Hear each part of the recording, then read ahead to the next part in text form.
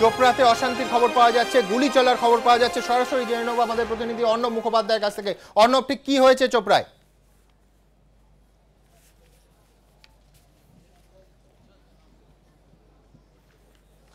দেখো, এখনো অবধি যেটা জানা যাচ্ছে যে 9টি যে গণনা কেন্দ্র রয়েছে তার মধ্যে চোপড়া কলেজ রয়েছে। সেখানে কিন্তু আজকে সিপিএম এবং কংগ্রেস তারা বিরোধীরা আজকে কাউন্টিং এজেন্ট তারা নিয়ে এসেছিল, কিন্তু তার আগেই যেটা দেখা যায় যে তাদের কাউন্টিং এজেন্টদের ঢুকতে বাধা দেওয়া হচ্ছে এবং তাদের যে গাড়ি রয়েছে সেই গাড়ি ভাঙচুর করা হয়। এবং এই গাড়ি ভাঙচুর করার পরিপ্রেক্ষিতে সিপিএম এবং কংগ্রেসের পক্ষ থেকে থানায় গিয়ে তারা বিক্ষোভ দেখান এবং থানায় গিয়ে বিক্ষোভ দেখানোর পরে যখন এই বিক্ষোভ কর্মসূচি শেষ করার পর তারা বেরোচ্ছেন, সেই সময় তাদের ওপর গুলি চালানো হয় এবং গুলি চালানোতে তোমার দুজন এখানে কিন্তু আহত হয়েছেন।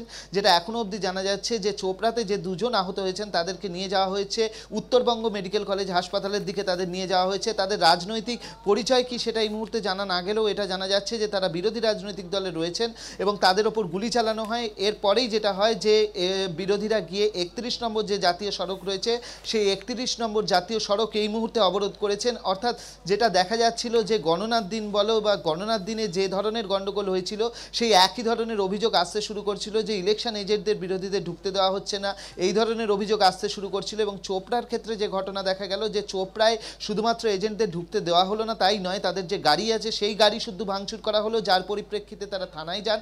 থানায় গিয়ে তারা বিক্ষোভ দেখান, কিন্তু সেই থানা থেকে বিক্ষোভ দেখিয়ে বেরোনোর সময় ফের গুলি চালানো হয়। তাতে দুজনের আহত হওয়ার এখন অবধি খবর পাওয়া যাচ্ছে এবং তাদেরকে উত্তরবঙ্গ মেডিকেল কলেজ হাসপাতালের উদ্দেশ্যে নিয়ে যাওয়া হয়েছে। তো স্বাভাবিকভাবে পরিস্থিতি যথেষ্ট উত্তপ্ত এবং এই মুহূর্তে 31 নম্বর যে জাতীয় সড়ক রয়েছে সেই 31 নম্বর জাতীয় সড়ক কিন্তু এখনো অবধি তোমার অবরোধ রয়েছে। এবং এখানে সুমন একটা জিনিস বলে রাখা ভালো যে 9টা গণনা কেন্দ্র রয়েছে, 9টা গণনা কেন্দ্রের পরে আবার তোমার কাছে আসবো। দ্রুত একবার দেখে নেবো বিজেপি প্রার্থী কি বলছেন। এই মুহূর্তে 31 নম্বর জাতীয় সড়ক অবরুদ্ধ, কি অভিযোগ তাদের? আমরা ভারতীয় জনতা পার্টির পক্ষ থেকে মানে এটা কি শুধু মানে বিজেপির উপরে আক্রমণ হচ্ছে না? বিজেপি সিপিএম কংগ্রেসের উপর তিনজনের উপর আক্রমণ করছে, আমাকে ঢুকতে দিচ্ছে না। কারা করছে? টিএমসি গুন্ডারা সবাই বন্দুক বাইরে আছে, বন্দুক নিয়ে আমাকে পিটাচ্ছে। মানে আপনারা কোথায় যাচ্ছিলেন? আমি কাউন্টিং এ যাচ্ছিলাম, কাউন্টিং এ ঢুকতে দিচ্ছে না, আমাকে বন্দুক দিয়ে ভাগাচ্ছে রাস্তায় 2 রাউন্ড গুলি। এখন আপনারা কি চাচ্ছেন প্রশাসনের কাছে? প্রশাসনের কাছে আমি বিনম্র চাচ্ছি আমাদের সুস্থভাবে আমাদের কাউন্টিং করা হোক।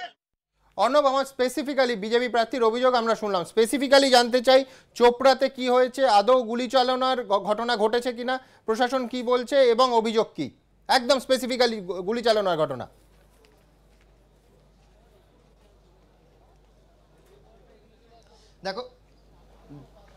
দেখো একদম যেটা হয়েছে যে এই চোপড়া যে কলেজ সেই গণনা কেন্দ্রে বিরোধীদের ঢুকতে বাধা দেওয়া হয়েছে এবং কংগ্রেস এবং সিপিএমের যে গাড়ি রয়েছে সেই গাড়ি ভাঙচুর রয়েছে।